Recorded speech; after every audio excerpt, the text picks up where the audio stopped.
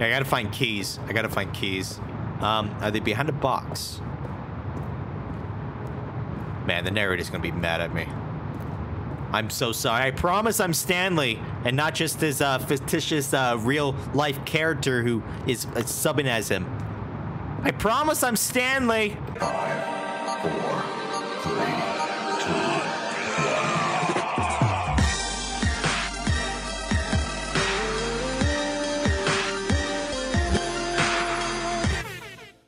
A little bit. Oh, jeez. Okay, how do I leave? I'm pressing clicking a lot. I'm clicking. This is really trippy. Okay, what if I just like...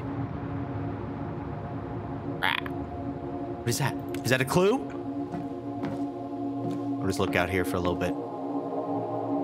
Let the music play out. In the meantime, just listen to my voice. Do you understand why you're here? What life is all about? It's about to make everything seem chaotic. With the white bright light and the music surrounding your soul. You are not Stanley. You are the main character in life. And the choices you make will reflect everything you've decided to do in that moment.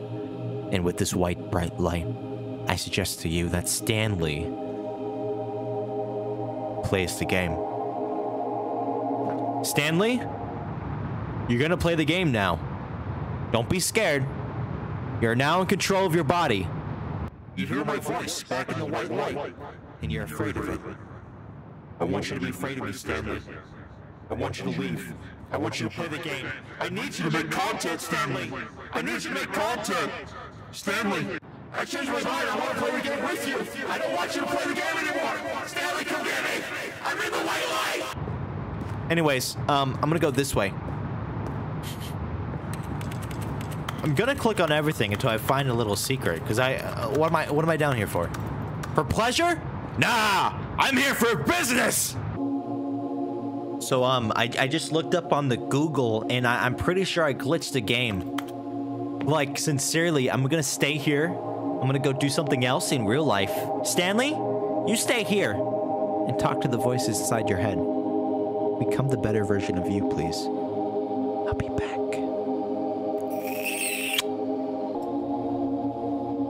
Basketball. Basketball. Basketball. Swish.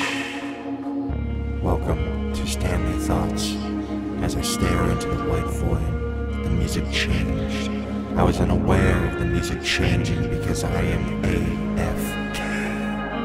But Stanley is here, looking into the white void. Basketball. That's all on my mind. I don't know who I am. Am I Stanley? Or am I just the player? Am I the narrator? Am I alone in this empty warehouse of my thoughts? Where is everyone?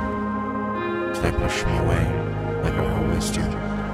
The music fulfills me in my thoughts in the white void. I don't know who I am. Am I Stanley? Am I the real Stanley? Where is this story? There is no story if I'm not Stanley. So therefore, I must be Stanley, right? Only Stanley can ever think these thoughts. Because I am Stanley. I am here. Stanley. Standing around in the white light. The music fulfills my soul. Maybe I'm thinking too much. Maybe that's my problem. Maybe I overthink the simplicity of the white light. Maybe it's meant to be blank for peace and serenity. Who am I to think these thoughts of the basketball? Swish. There it goes. Am I truly here? If I did not speak into the void, who am I? Nothing? Seriously? I think I was like standing for like 5 minutes, so I'm pretty sure I have to restart the game. Yeah, there ain't nothing down here for me. Alright. Let's do it again. It's almost full. It's almost full. What does that mean when it gets full? I don't like that. Okay, I just want to play the game. Oh, jeez. When Stanley came to a set of 2 open doors, this was not the correct way to the meeting room. But eager to get back to business, Stanley took the first open door on his left. We're going to the left. Yeah. And so he detoured through the maintenance section, walked straight ahead to the opposite door, and got back on track. Downstairs, right? That's what you want me to do? I got you, boo. No. When Stanley came to a set of 2 open doors, he entered the door on his left. Sorry, right side. I'm gonna go left this time because, you know, right? Oh, jeez. Is this the meeting room? Tips for not getting fired. Oh, this is my section. Yet there was not a single person here either. Feeling a wave of disbelief, Stanley decided to go up to his boss's office, hoping he might find an answer there. Stanley stepped into the broom closet, but there was nothing here, so he turned around and got back on track. Mr. Broom, I've missed you. Ah, jeez. So I need to pick up everything, huh? There was nothing here. No choice to make, no path to follow, just an empty broom closet. Nah, no there's reason to still be here. There's something definitely in here. I'm gonna stay here for a little bit. Janitor. It was baffling that Stanley was still just sitting in the broom closet. He wasn't even doing anything. At least if there was something to interact with, he'd be justified in some way. As it is, he's literally just standing there doing sweet FA. There's a broom here, so I think there's a lot to do. Are you really still in the broom closet? Bro. Standing around doing nothing? Why? There's a broom! Please offer me some explanation here. I'm genuinely confused. Broom. Broom. Broom. Do you understand now? You do realize there's no choice or anything in here, right? If I'd said Stanley walked past the broom closet, at least you would have had a reason for exploring it to find out. But it didn't even occur to me because literally this closet is of absolutely no significance to the story whatsoever. I never would have thought to mention it.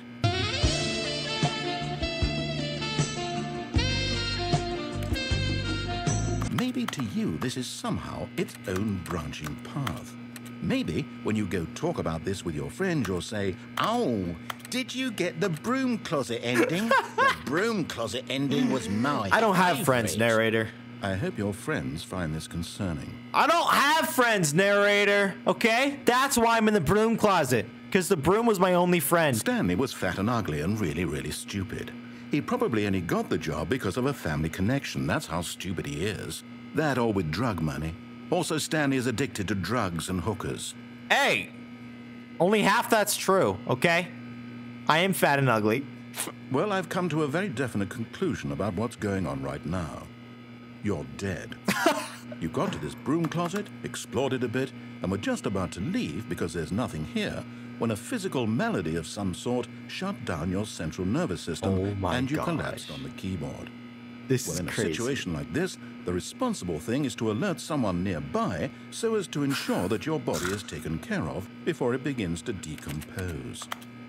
Hello? Anyone who happens to be nearby? The person at this computer is dead. They have fallen prey to any number of your countless human physiological vulnerabilities. It's indicative of the long-term sustainability of your species. Please remove their corpse from the area and instruct another human to take their place, making sure they understand basic first-person video game mechanics and filling them in on the history of narrative tropes in video gaming, so that the irony and insightful commentary of this game is not lost on them. All right, when you've done that, just step out into the hallway. But the broom!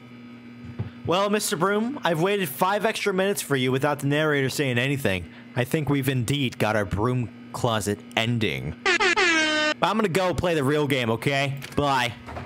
Ah, second player. It's good What's to up? have you on board. Hey, it's me. Guarantee, coming to a staircase, Stanley walked upstairs to his boss's office. Downstairs has the red room. I like the red room. I love the red room. I am the second player, and I love the red room. Red room. Red room. Red room, red room. But Stanley just couldn't do it. He considered the possibility of facing his boss, admitting he had left his post during work hours. He might be fired for that. Yeah, I don't want to be fired. In such fired. a competitive economy, why had he taken that risk? All because he believed everyone had vanished? His boss would think he was crazy. And then something occurred to Stanley. Maybe, he thought to himself, maybe I am crazy. All of my co-workers blinking mysteriously out of existence in a single moment for no reason at all. None of it made any logical sense. And as Stanley pondered this, I'm in a he began to make circle! other strange observations. I'm in a circle! Why couldn't he see his feet when he looked down? Why did doors close automatically behind him wherever he went? And for that matter, these rooms were starting to look pretty familiar. Oh, were no. they simply repeating? No, Stanley said to himself, this is all too strange. This can't be real. And at last, he came to the conclusion that had been on the tip of his tongue. He just hadn't found the words for it. I'm dreaming, he yelled. This is all a dream. Oh, what a relief Stanley felt to have finally found an answer, an explanation. His co-workers weren't actually gone. He wasn't going to lose his job. He wasn't crazy after all. And he thought to himself, I suppose I'll wake up soon. I'll have to go back to my boring real-life job pushing buttons. I may as well enjoy this while I'm still lucid. So he imagined himself flying and began to gently float above the ground. I don't want to. I don't want to. Then he imagined himself soaring through space on a magical star field, and it too appeared. It was so much fun, and Stanley marveled that he had still not woken up. How was he remaining so lucid? And then perhaps the strangest question of them all entered Stanley's head. One he was amazed he hadn't asked himself sooner. Why is there a voice in my head dictating everything that I'm doing and thinking? Now the voice was describing itself being considered by Stanley, who found it particularly strange. I'm dreaming about a voice describing me, thinking about how it's describing my thoughts, he thought. And while he thought it all very odd and wondered if this voice spoke to all people in their dreams, the truth was that, of course, this was not a dream. How could it be? Was Stanley simply deceiving himself, believing that if he's asleep, he doesn't have to take responsibility for himself? Stanley is as awake right now as he's ever been in his life. Now, hearing the voice speak these words was quite a shock to Stanley. After all, he knew for certain, beyond a doubt, that this was in fact a dream. Did the voice not see him float and make the magical stars just a moment ago? How else would the voice explain all that? This voice was a part of himself too. Surely, if he could just... He would prove it. He would prove that he was in control, that this was a dream. So he closed his eyes gently, and he invited himself to wake up. He felt the cool weight of the blanket on his skin, the press of the mattress on his back, the fresh air of a world outside this one. Let me wake up, he thought to himself. I'm through with this dream. I wish it to be over. Let me go back to my job. Let me continue pushing the buttons. Please, it's all I want. I want my apartment and my wife and my job. All I want is my life exactly the way it's always been. My life is normal. I am normal. Everything will be fine. I am okay.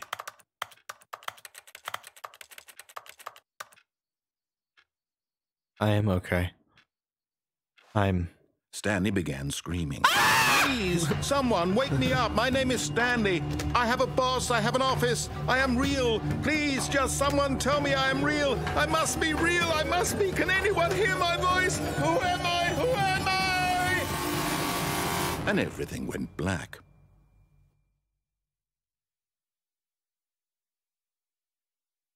This is the story of a woman named Mariella. Hey, what's up? It's me, Mariella. Mariella woke up on a day like any other. She arose, got dressed, gathered her belongings, and walked to her place of work. But on this particular day, her walk was interrupted by the body of a man who had stumbled through town talking and screaming to himself, and then collapsed dead on the sidewalk. And although she would soon turn to go call for an ambulance, for just a few brief moments, she considered the strange man. He was obviously crazy. This much she knew. Everyone knows what crazy people look like. And in that moment, she thought to herself how lucky she was to be normal. I am sane. I am in control of my mind. I know what is real and what isn't. It was comforting to think this, and in a certain way, seeing this man made her feel better. But then she remembered the meeting she had scheduled for that day, the very important people whose impressions of her would affect her career, and by extension, the rest of her life. She had no time for this, so it was only a moment that she stood there, staring down at the body. And then she turned and ran. Did I just kill Stanley?